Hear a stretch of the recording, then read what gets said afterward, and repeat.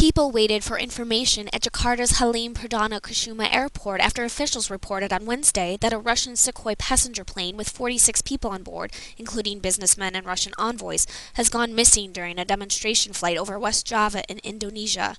Indonesia's search and rescue agency said radio contact was lost with the plane after it descended to 6,000 feet. Indonesian military said the plane fell from the sky. The plane was carrying Indonesian businessmen and Russian embassy officials, the transport ministry said.